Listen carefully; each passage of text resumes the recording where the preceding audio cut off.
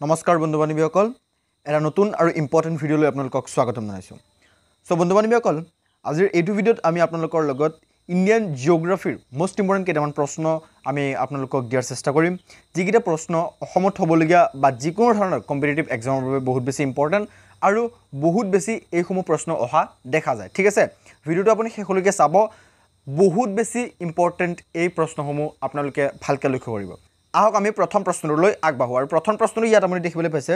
যে which river is called the sorrow of Bengal আমি প্ৰত্যেকটো প্ৰশ্ন আপোনালোকক ইংৰাজী আৰু অসমীয়া দুইটাতে দিয়াৰ চেষ্টা কৰিম ঠিক আছে কোনখন নদীক বংগৰ দুখ বুলি কোৱা হয় মই আপোনালোকক আৰু এটা কথা কৈ দিওঁ যে এইসমূহ প্ৰশ্ন অনলি অসমত হ'বলগীয়া কম্পিটিটিভ এক্সামৰ বাবে নহয় আউট অফ অসম অৰ্থাৎ অল ইণ্ডিয়া লেভেলৰ যিসমূহ কম্পিটিটিভ এক্সাম আছে সেইসমূহ কম্পিটিটিভ এক্সামৰ বাবে এইকেইটা ইম্পৰ্টেণ্ট হয় আৰু বাৰে বাৰে এইসমূহ প্ৰশ্ন অহা দেখা গৈছে সেইকাৰণে মই এইসমূহ লৈছোঁ ঠিক আছে সো ইয়াত খুদিছে যে কোনখন নদীক বংগৰ দুখ বুলি কোৱা হয় which river is called the sorrow of Bengal প্ৰশ্নৰ শুদ্ধ উত্তৰ হৈছে অপচন নম্বৰ এ দামোদৰ নদীক বংগৰ দুখ বুলি কোৱা হয় মনত ৰাখিব দামোদৰ নদীৰ বিষয়ে ইয়াত দুই তিনিটা লাইন আছে আপোনালোকে ভালকৈ লক্ষ্য কৰিব মই যিসমূহ এডিশ্যনেল লাইন আপোনালোকক কৈ গৈ থাকিম সেইসমূহ বহুত বেছি ইম্পৰ্টেণ্ট হয় আৰু সেইসমূহৰ পৰাও প্ৰশ্ন আহে সো ইয়াত প্ৰথম লাইনটো আছে যে দামোদৰ নদীক বংগৰ দুখ বুলি কোৱা হয় কিয়নো ই বংগৰ বহুতো অঞ্চল যেনে বৰ্ধমান হুগলি হাওৰা আৰু মেদিনীপুৰ জিলাত বানপানীৰ সৃষ্টি কৰে অৰ্থাৎ বংগৰ দুখ বুলি এই কাৰণে কোৱা হয় কাৰণ এই দামোদৰ নদীটোৱে বংগৰ অৰ্থাৎ ৱেষ্ট বেংগলৰ বৰ্ধমান হুগলি হাওৰা আৰু মেদিনীপুৰ নামৰ যিসমূহ জিলা আছে সেইসমূহত বানপানীৰ সৃষ্টি কৰে ঠিক আছে মনত ৰাখিব এইটো যে বংগৰ দুখ বুলি কিয় কোৱা হয় দামোদৰ নদীক ঠিক আছে নেক্সট ইয়াত পইণ্টটো আছে যে দামোদৰ নদী সুতনাগপুৰ মালভূমিৰ পাহাৰৰ পৰা উৎপন্ন হৈছে মষ্ট ইম্পৰ্টেণ্ট এইটো হয় যে দামোদৰ নদীটো ক'ৰ পৰা উৎপন্ন হৈছে কেতিয়াবা প্ৰশ্ন আহি যাব পাৰে ঠিক আছে দামোদৰ নদীটো সুতনাগপুৰ মালভূমিৰ পাহাৰৰ পৰা উৎপত্তি হৈছে নেক্সট পইণ্টটো আছে ইয়াত যে এই নদীখনৰ দৈৰ্ঘ্য প্ৰায় 592 কিলোমিটাৰ মনত ৰাখিব দামোদৰ নদীৰ দৈৰ্ঘ্য 592 কিলোমিটাৰ ই পশ্চিমবংগ আৰু ঝাৰখণ্ড ৰাজ্যৰ মাজেৰে বৈ গৈছে মনত ৰাখিব পশ্চিমবংগ আৰু ঝাৰখণ্ড ৰাজ্যৰ মাজেৰে বৈ গৈছে এই দামোদৰ নদীটো লগতে দামোদৰ নদী কলকাতাৰ ওচৰৰ হুগলী নদীৰ সৈতে মিলিত হৈছে দামোদৰ নদীটো হুগলী নদীৰ সৈতে মিলিত হৈছে আশা কৰিলোঁ গম পালে গোটেইকেইটা প্ৰশ্ন এডিশ্যনেল কেইটা ভালকৈ লক্ষ্য কৰিব নেক্সট আমি 2 নম্বৰ প্ৰশ্নলৈ আগবাঢ়ো ইয়াত 2 নম্বৰ প্ৰশ্ন আছে the river Ganga এমাৰ্জেছ from Gangotri glacier and এণ্ডছ at অৰ্থাৎ গংগা নদীটো গংগোত্ৰী গ্লেচিয়াৰৰ পৰা আৰম্ভ হৈছে আৰু ক'ত শেষ হৈছে পেচিফিক অ'চিয়ান অপশ্যনত আছে বে of Bengal Arabian C and Indian ocean so প্ৰশ্নটোৰ শুদ্ধ উত্তৰটো যদি আমি অপশ্যনৰ ফালে চাওঁ অপশ্যন নম্বৰ বিটো শুদ্ধ উত্তৰ হ'ব বে of Bengal The river Ganga emerges from Gangotri Glacier and ends at Bay of Bengal. মনত ৰাখিব ইম্পৰ্টেণ্ট প্ৰশ্ন হয় এইটো ইয়াৰ বিষয়ে দুই এটা লাইন যদি আমি চাওঁ তেনেহ'লে ইয়াত চাব আপোনালোকে যে Ganga starts from Gangotri glacier of Uttarakhand ঠিক আছে উত্তৰাখণ্ডৰ গংগোত্ৰী গ্লেচিয়াৰৰ পৰা গংগা ষ্টাৰ্ট হৈছে this is very important question this is very important point okay so' next কুৱেশ্যনটো আমি আগবাঢ়ো নেক্সট কুৱেশ্যনটো কি আছে আমি চাওঁ 3 নম্বৰ প্ৰশ্নটো ইয়াত আছে যে India's first jute mill was established in 1855 at অৰ্থাৎ ভাৰতৰ প্ৰথম জুট মিল অৰ্থাৎ মৰাপাট কল 1855 চনত প্ৰতিষ্ঠা কৰা হৈছে প্ৰশ্নটোতে এটা উত্তৰ দিয়া আছে কেতিয়াবা প্ৰশ্ন আহি যাব পাৰে যে ইণ্ডিয়াৰ ফাৰ্ষ্ট জুট মিল বা মৰাপাট কল কেতিয়া প্ৰতিষ্ঠা কৰা হৈছিল 1855 চনত first Indian jute mill establish কৰা হৈছিল এণ্ড হোয়াৰ ক'ত এষ্টাব্লিছ কৰা হৈছিল প্ৰশ্নৰ শুদ্ধ উত্তৰটো option number C is the right answer Bihar অৰ্থাৎ বিহাৰত প্ৰথমবাৰৰ বাবে 1855 চনত জুট মিল অৰ্থাৎ মৰাপাট কল প্ৰতিষ্ঠা কৰা হৈছিল মনত ৰাখিব ইয়াৰ বিষয়ে প্ৰশ্ন আহে এইটো ইম্পৰ্টেণ্ট প্ৰশ্ন হয় সেইকাৰণে মই লৈছোঁ নেক্সট কুৱেশ্যনটো আছে ইয়াত যে what is the highest peak in south India দক্ষিণ ভাৰতৰ সৰ্বোচ্চ শৃংগ কি আপুনি আমাক এটা বস্তু কমেণ্ট কৰক এতিয়া কমেণ্ট কৰক যে অসমৰ সৰ্বোচ্চ শৃংগটোৰ নাম কি this is very easy question and very important question আপুনি ইজি বুলি important নাভাবিব very easy and very important question okay so' এই প্ৰশ্নটো সুধিছে দক্ষিণ ভাৰতৰ সৰ্বোচ্চ শৃংগটোৰ নাম দক্ষিণ ভাৰতৰ সৰ্বোচ্চ শৃংগটোৰ নাম হৈছে অপশ্যন নম্বৰ বি আনামুদি নামৰ শৃংগটো দক্ষিণ ভাৰতৰ হায়েষ্ট পিক অৰ্থাৎ সৰ্বোচ্চ শৃংগ মনত ৰাখিব ইয়াৰ বিষয়ে প্ৰশ্ন আহে নেক্সট ইয়াৰ বিষয়ে দুটা লাইন আছে যে অনামুদি শৃংগ কেৰালা ৰাজ্যত অৱস্থিত দিছ ইজ ভেৰি ইম্পৰ্টেণ্ট বা ইয়াত কোৱা হৈছে যে কেৰালা ৰাজ্যত অনামুদি শৃংগটো অৱস্থিত হয় দিছ ইজ ভেৰি ইম্পৰ্টেণ্ট এনেকুৱা হৈ যাব পাৰে যে অনামুদি শৃংগটো ক'ত অৱস্থিত ঠিক আছে মনত ৰাখিব এণ্ড নেক্সট আছে ইট ইজ 2695 মিটাৰ ওখ আৰু 8848 ফিট হাইট ঠিক আছে মনত ৰাখিব যদি কেতিয়াবা ফিট আহি যায় তেনেহ'লে আপুনি দিব 8848 ফিট আৰু 2695 মিটাৰ মনত ৰাখিব কেৰালা ৰাজ্যত অৱস্থিত আনামুদি and the highest peak of south India আনামুদি next question আছে যে 5 নম্বৰ প্ৰশ্ন ইয়াত আছে which country is separated from India through narrow Palk Strait. অৰ্থাৎ পাল্ক ষ্ট্ৰেইটৰ জৰিয়তে কোনখন দেশ ভাৰতৰ পৰা পৃথক হৈছে ঠিক আছে ইন্টাৰনেশ্যনেল বৰ্ডাৰৰ নাম কৈছে এটা বৰ্ডাৰ হয় which country separated from India through narrow Palk Strait এটো নামটো মনত ৰাখিব narrow Palk Strait বা narrow Palk Strait আপুনি মনত ৰাখিব ঠিক আছে সো ইয়াৰ শুদ্ধ উত্তৰ হৈছে option number D Sri Lanka Bharat আৰু শ্ৰীলংকাৰ মাজৰ যি বৰ্ডাৰ এই বৰ্ডাৰটোৰ নাম হৈছে পাল্ক ষ্ট্ৰেইট মনত ৰাখিব পাল্ক ষ্ট্ৰেইটৰ জৰিয়তে ভাৰত আৰু শ্ৰীলংকা পৃথক কৰা hoise Sri Lanka is separated from India through narrow Palk Strait okay so next question let me move koru next question to yata same which state has the largest coastline India orthat bharator konkhon rajyot horbobihot upokul ase and the correct answer option number A Gujarat athaitkoi horbobihot upokul ase the largest coastline in India in Gujarat next question let me move koru next question to ki ase ami sao 7 number proshno ase which one of the following Indian states does not share border with Pakistan? This is very important question. নিম্নলিখিত কোনখন ভাৰতীয় ৰাজ্য পাকিস্তানৰ সৈতে সীমা ভাগ নকৰে ঠিক আছে ইয়াত অপচনত আছে পাঞ্জাবে পাকিস্তানৰ সৈতে সীমা শেয়াৰ কৰে মনত ৰাখিব গুজৰাটেও সীমা শেয়াৰ কৰে ৰাজস্থানেও সীমা শেয়াৰ কৰে and the correct answer option number D Himachal প্ৰদেশে কি কৰে পাকিস্তানৰ সৈতে সীমা শেয়াৰ নকৰে Next ইয়াৰ বিষয়ে আপোনালোকে ভালকৈ লক্ষ্য কৰিব যে পাঞ্জাবৰ সৈতে পাকিস্তানৰ সীমা শেয়াৰ কিমান কিলোমিটাৰ 425 কিলোমিটাৰ লং বৰ্ডাৰ শেয়াৰ কৰে পাকিস্তানৰ সৈতে পাঞ্জাবে গুজৰাটৰ সৈতে সীমা শেয়াৰ কৰে 506 কিলোমিটাৰ গুজৰাটৰ সৈতে পাকিস্তানৰ সীমা শেয়াৰ কৰে and ৰাজস্থানৰ সৈতে সীমা শেয়াৰ কৰে 1170 কিলোমিটাৰ ৰাজস্থানৰ সৈতে পাকিস্তানৰ সীমা শেয়াৰ হয় 1170 কিলোমিটাৰ and হিমাচল প্ৰদেশৰ লগত পাকিস্তানৰ কোনো সীমা শেয়াৰ নহয় তিনটাই মনত ৰাখিব তিনিটা ইম্পৰ্টেন্ট পইণ্ট হয় কেতিয়াবা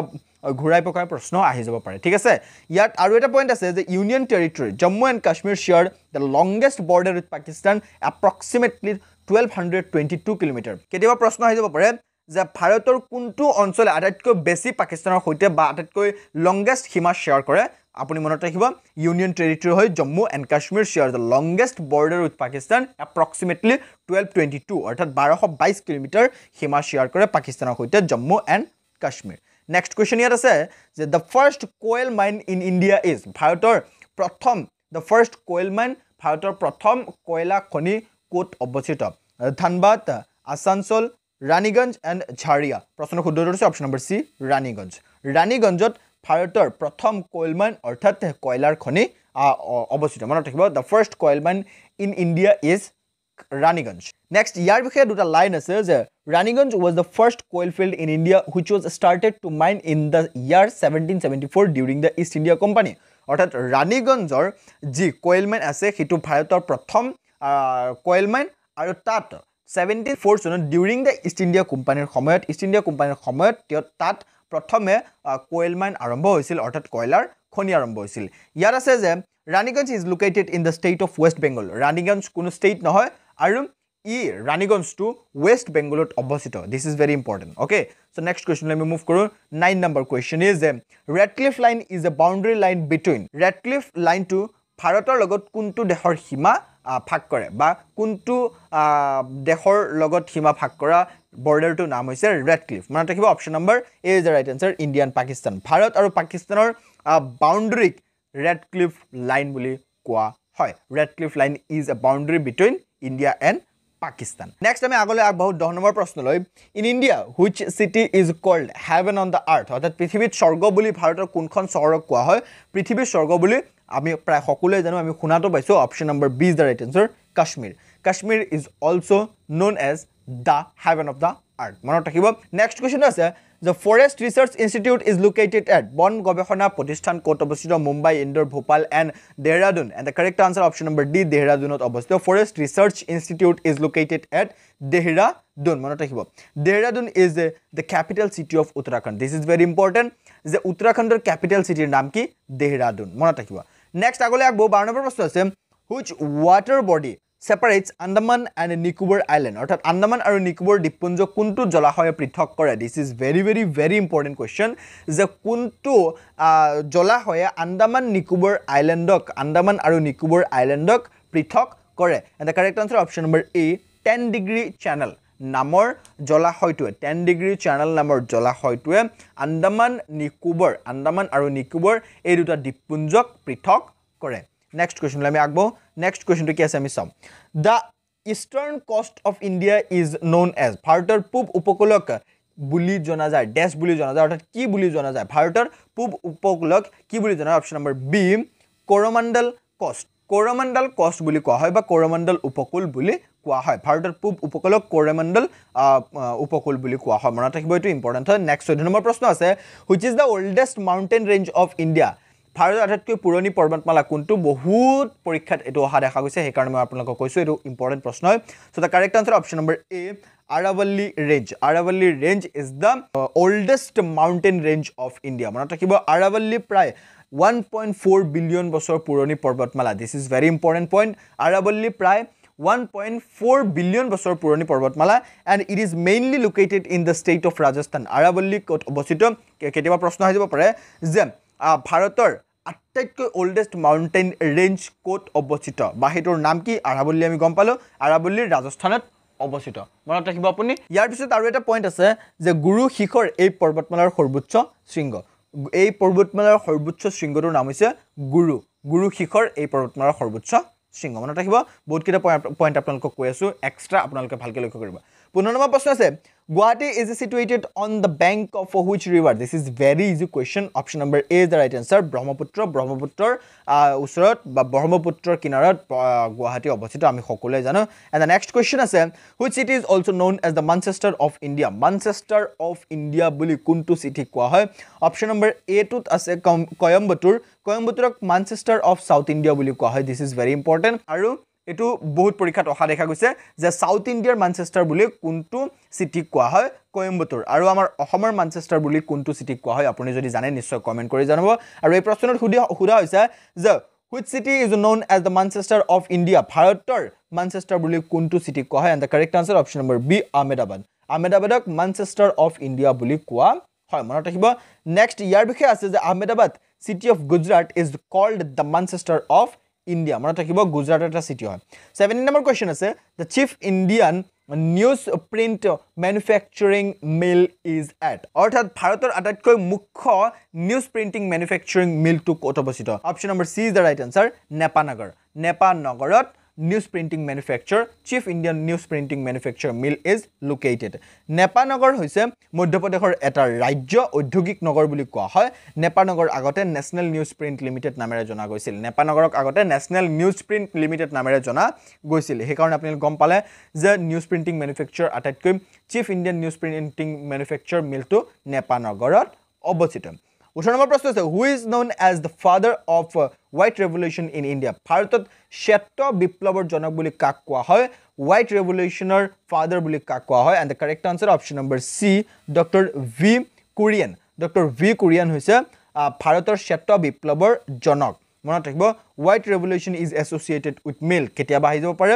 যে white revolution কিহৰ লগত জড়িত with milk মনত ৰাখিব শ্বেত বিপ্লৱৰ জনক বুলি ডক্টৰ ভি কোৰিয়ানক কোৱা হয় and the white revolution is associated with milk মনত ৰাখিব নেক্সট কোৱেশ্চন আছে যে which is the longest road in India longest road কোনটো ভাৰতৰ আটাইতকৈ longest road হৈছে অপশ্যন নম্বৰ বি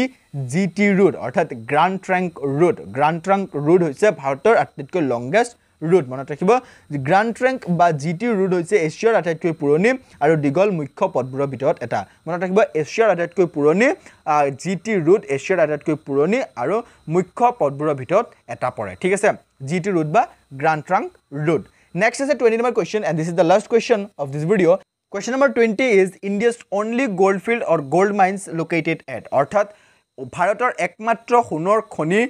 কোট অৱস্থিত মনত ৰাখিব এটি ইম্পৰ্টেন্ট প্ৰশ্ন only অৰ্থাৎ একমাত্ৰ গোল্ড ফিল্ড কোট অৱস্থিত অপশ্যন নম্বৰ ডি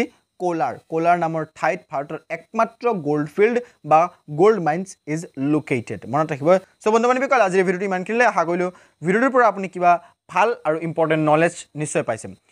আপোনাৰ লগত আকৌ লগ পাম আৰু এটা ভাল আৰু মোষ্ট ইম্পৰ্টেন্ট ভিডিওতে তেতিয়ালৈকে আপুনি আমাৰ লগত জড়িত থাকক ধন্যবাদ জয় আই অসম